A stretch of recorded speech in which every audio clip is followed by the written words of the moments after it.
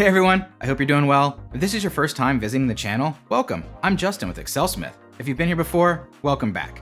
Traditionally, the match function is used to find the location of a value based on a single search criteria. What if you want to locate the value based on multiple search criteria? Well, I'm glad you asked. In this video, we'll build two different match equations to do just that. Let's get started.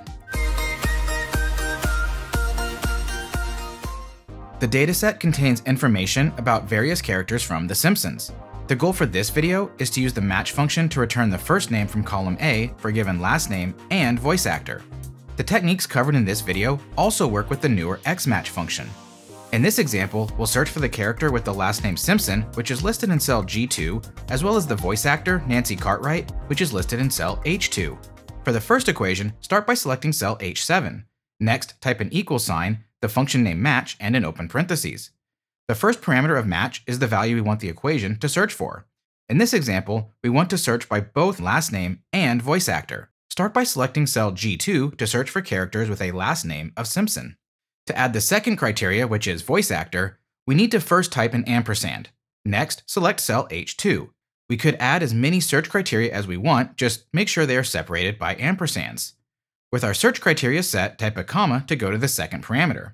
The order of the values in the first parameter doesn't matter. However, when searching for multiple criteria with the match function, it's important that the lookup arrays in the second parameter are in the same order as the lookup values in the first parameter. Since we listed last name and then voice actor in the first parameter, we have to mirror this order in the second parameter. Begin the second parameter by selecting the range B1 through B32. Like with the lookup values, we separate the lookup arrays with an ampersand.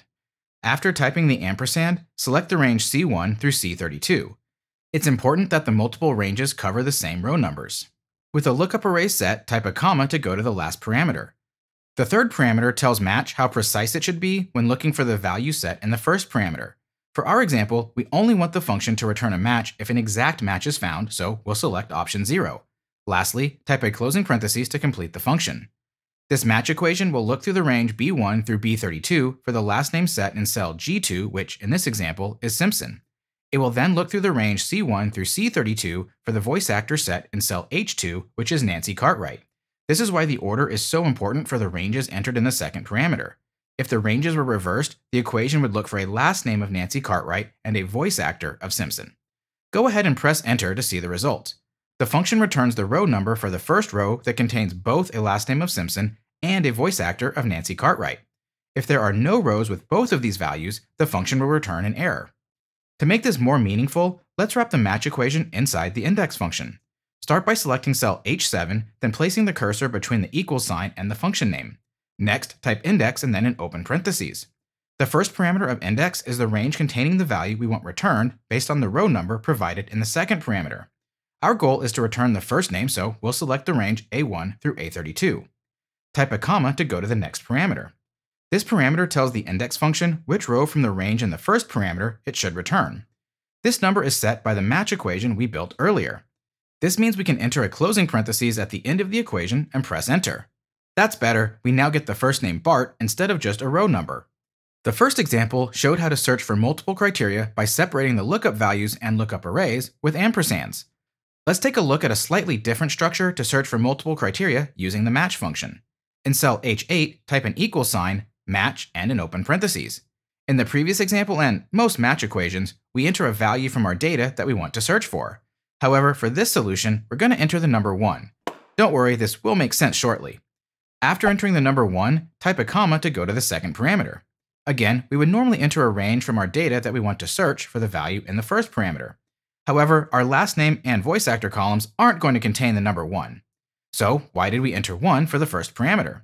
It's because we are going to do some Boolean calculations in the second parameter. Don't worry, that's just fancy speak for comparing trues and falses. The first conditional equation we'll enter will check for the desired last name. Since we will be comparing two values, we need to enter our comparison equations inside parentheses. Start by typing an open parentheses and then selecting the range B1 through B32. We need the equation to check each of the values in this range against the last name entered in cell G2 and return true for any matches and false for the values that don't match. Type an equal sign followed by selecting cell G2. Type a closing parentheses to complete this comparison equation. That's the first half of our conditional checks. Our goal is to return the first name with a last name and voice actor that matches the values in cells G2 and H2. Since we want an AND comparison, we need to multiply the first conditional equation by the second. We are using multiplication because we want a true only if both sides are true. Additionally, when we multiply trues and falses in Excel, the result is a 1 for true and a 0 for false. In other words, true times true returns a 1, while all other possibilities return a 0. This is why we set the lookup value to the number 1. We want to return the first row with a lookup array that evaluates to true times true, which is 1. Let's enter the second comparison equation by typing an asterisk for multiplication and then an open parentheses. This equation will look for the voice actor. Select the range C1 through C32 and then type an equal sign followed by selecting cell H2. Complete this equation by typing a closing parentheses. Lastly, type a comma to go to the third parameter. Like the first example, we only want to return values with an exact match, so we'll select option 0. Type a closing parentheses and press enter. Like with the first example, we get the number 4. Let's wrap this match equation inside an index function as well. After the equal sign, type index followed by an open parentheses. Next, select the range A1 through A32 followed by a comma. Lastly, type a closing parentheses at the end of the equation and press enter. If you're getting value from this video, that's awesome. Let us know by pressing those like and subscribe buttons. It's greatly appreciated and helps the channel grow. Both of these equations are equivalent. They return the first match with a last name of Simpson and a voice actor of Nancy Cartwright. When performing a simple equality check like we did here, I prefer the first method as it's shorter and easier to interpret. So why did we look at the second method? Another great question. The first method only works when performing simple equality checks like last name equals Simpson and when all comparisons have to be true to return a result. In addition to supporting OR comparisons, the second method allows for more complex comparisons.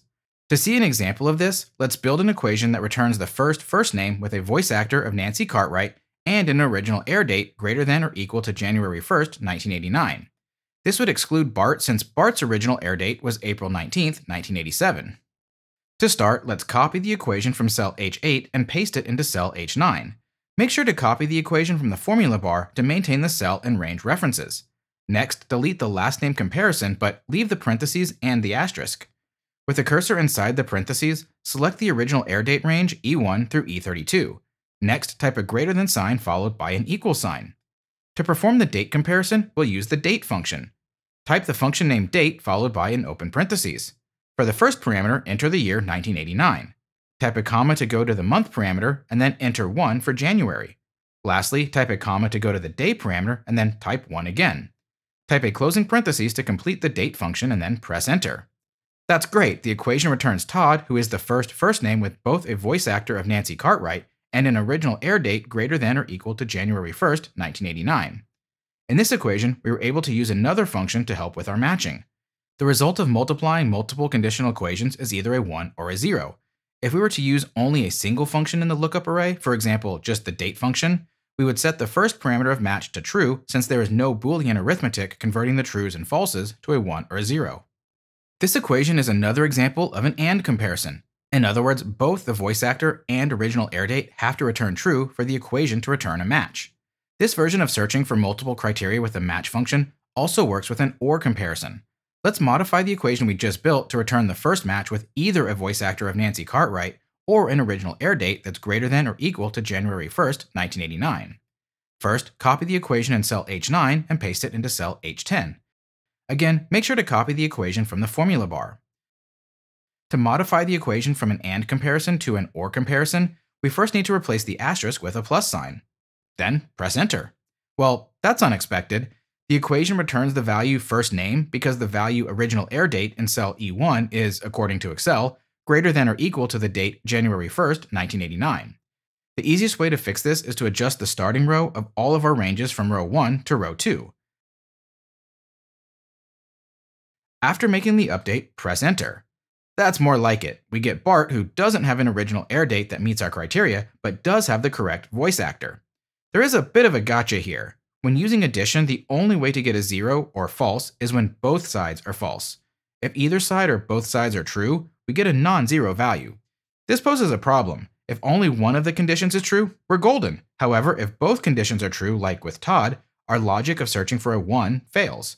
Let's evaluate the second parameter of our match equation to better understand this.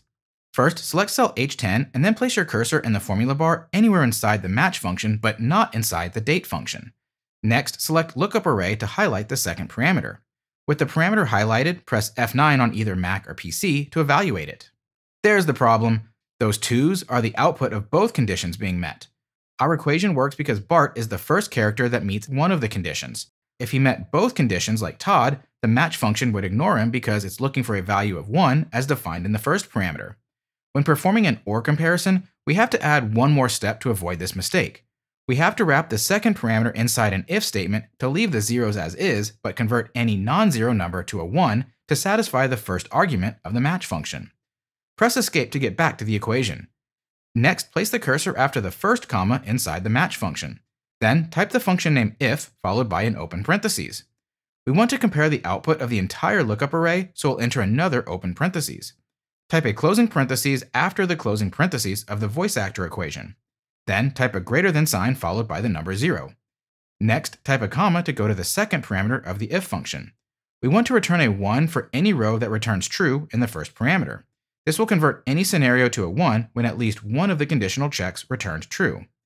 After typing the 1, enter a comma to go to the last parameter. For any row that is not greater than 0, we want to keep the 0 since it did not match any of our criteria. Type a closing parentheses to complete the if function and then press enter.